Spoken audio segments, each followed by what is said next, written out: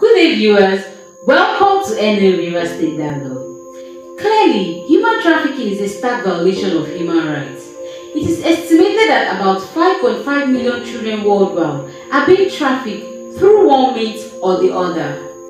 Currently, the use of technology and its abuse in human trafficking, oftentimes without the knowledge and consent of the victims, has generated concern.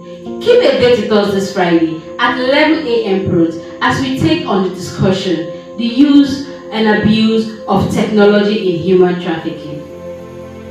To stream live with us, go to Facebook and YouTube, search for NL River State, click on the like and subscribe button respectively, and you'll be notified. With your cooperation, we move Nigeria to greatness.